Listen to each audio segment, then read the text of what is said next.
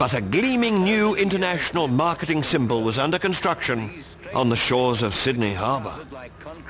In 1958, its cost was estimated at $9.6 million. And by 1969, the estimate had soared to over 85 million. It gave the whole population of Australia, most of whom had never seen an opera, plenty to talk about. Why on earth put opera in a thing like that? Terrific. Ugly. Gee, it's beautiful. What is it? What do you think of it? It's interesting. Different. When will it be finished? Oh, that's a good question. Nobody's ever asked that before.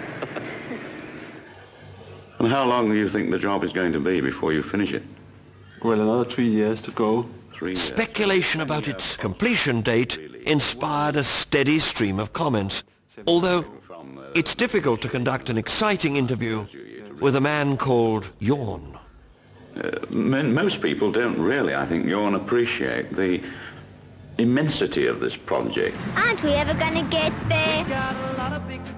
The eccentric roof of the Opera House inspired a new model of Australia's own car, and even domestic architecture.